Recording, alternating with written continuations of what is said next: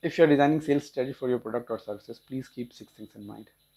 Number one, you are solving the problem of your customer or fulfilling their needs. Number two, there's no problem in this world which doesn't have a solution.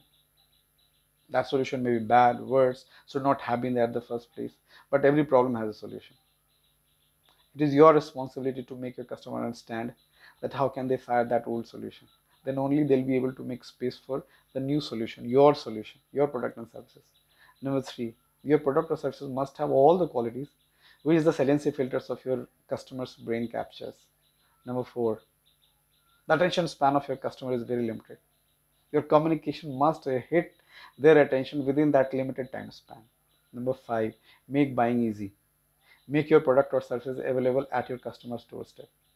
Number six, be there for your customer all the time. I hope it helps you to design your sales strategy better. You can reach out to me at any time at mukulbharti@gmail.com.